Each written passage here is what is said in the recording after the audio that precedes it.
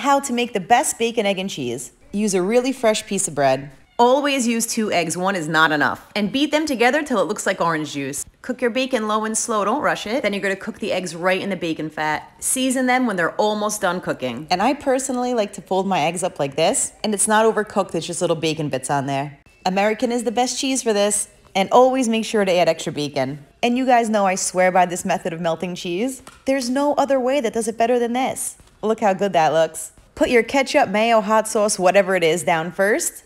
And then your beautiful bacon, egg, and cheese. Look at that. That's pretty close to perfect if you ask me.